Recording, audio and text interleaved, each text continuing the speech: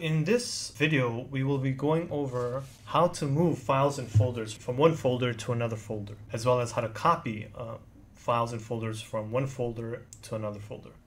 Okay, so to get started, we're going to check the contents of the Apple directory. So that's the directory we'll be playing around with. And so if we look at the contents of the Apple directory, you can see I have one Apple subfolder and one empty subfolder. So those are the two subfolders located within this directory.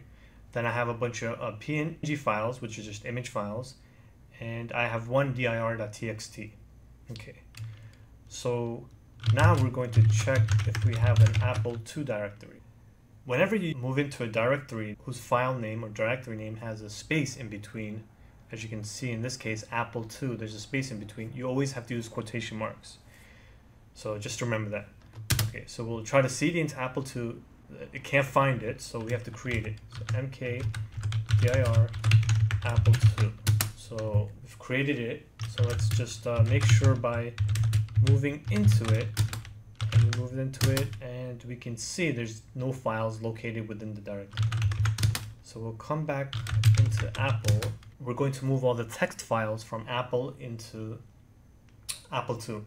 So within Apple, we had one text file, dir.txt. So we're only going to be able to move one, but I'm going to use a wildcard that's going to move all the text files from Apple directory into Apple II.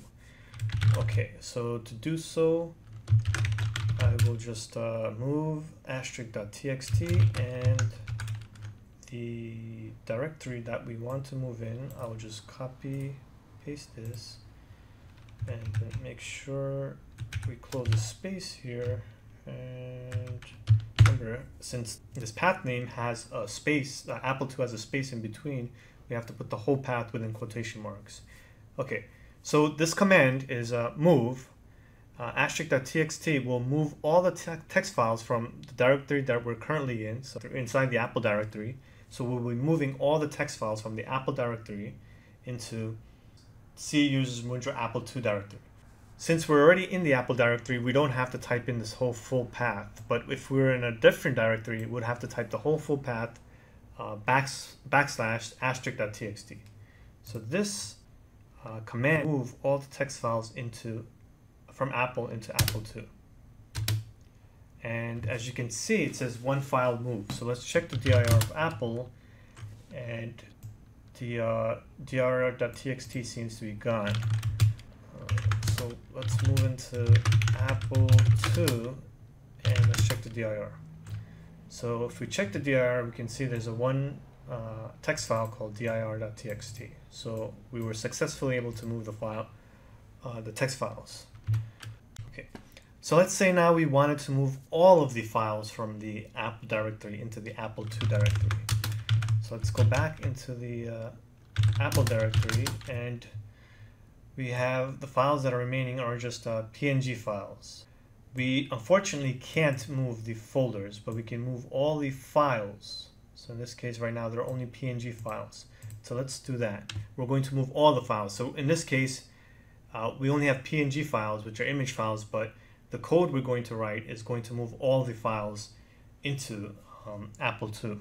So to do that, we're going to use the move command again, and this time just the asterisk should work. Move asterisk, and we want to move into Apple II.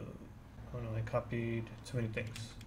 Let's just clear screen, move, let's just copy Apple II. And let's not forget our quotation marks. We need to have a space in between these two. Okay, so this should move all of the files into Apple II. As you can see, it moved all 7 files from Apple into Apple II. So if we check the directory of Apple, all that's remaining are these 2 folders, which we can't move using the move command. Yeah, so let's check the Apple II directory. Apple, we have to cd first. Yes, there we go. Okay, Apple II. Okay, dir, as you can see, all the image files have moved into this directory. Okay, So let's just clear screen. So as I had previously said, unfortunately we can't move subfolders with the move command.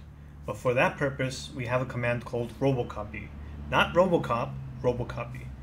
So let's move back to the Apple directory, cd Apple. So now we have two empty subfolders. There's an Apple subfolder, empty folder, and the other one has a dir file. So let's just cd into this. Now we can check, and as you can see, there's one file that's called empty.txt. One file, empty.txt, that's located in that subfolder, and in empty subfolder, let's see, dir, there is nothing there. Okay, so let's actually move back to Mundra.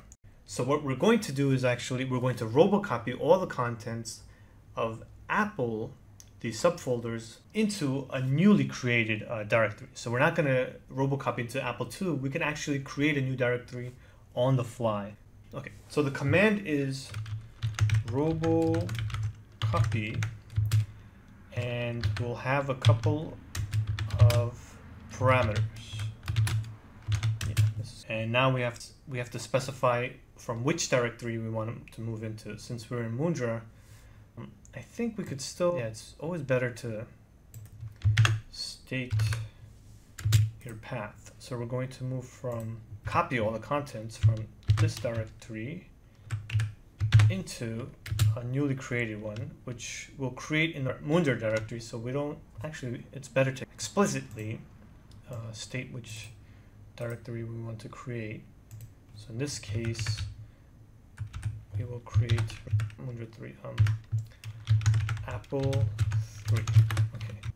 All right, so I'm going to explain everything. Let me just move this up a little bit. Okay. Okay, so the command is robocopy /s/e. So /s means include all the subfolders. We're going to copy all the files and subfolders. At this current time, we don't have any files located within Apple, so it's just going to take all the subfolders. And /e is another parameter which represents empty folders as well. So by adding /e, we'll also move all the empty folders. Copy. We'll also copy all the empty folders. So we're going to copy all the subfolders as well as empty folders. So this is your source, C users Mundra Apple, and this is your destination, C users Mundra Apple 3. And we don't have an Apple 3 folder, so we can actually create one on the fly by making the destination this C users Mundra Apple 3. So it's going to be creating it on the fly. So this should work, and let's check. And it looks 3 were copied. So let's just double check. First, we will move into Apple 3.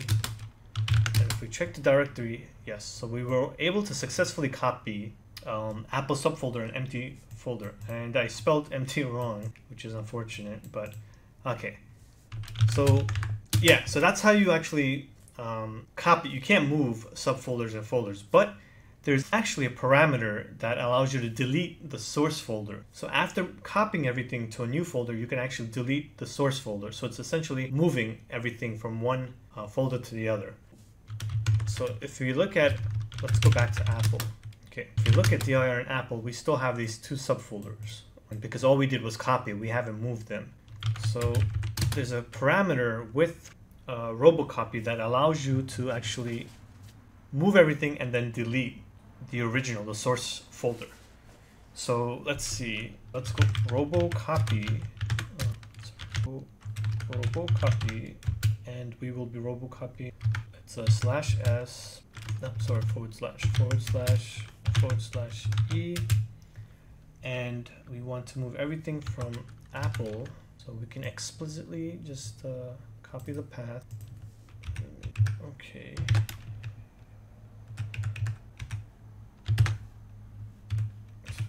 Oops, and I forgot to add the parameter we want, which is okay. So I think this should delete all the directories as well. So Apple not Apple 3. Let's create Apple 4. So this should work. And should have deleted the contents of Apple. And as you can see, it actually deleted it. CD Apple, there is no more Apple. And if CD into Apple 4, check the directory, so we have an Apple subfolder and empty folder. So this actually, by using the move parameter with Robocopy, we were actually able to delete the original folders, Apple folders, and copy everything into the newly created Apple 4. So it's the same thing as move. I'm not sure why they don't have an option to move subfolders. Yeah. All right, so that's it for Robocopy, moving folders, and all the parameters that we went through.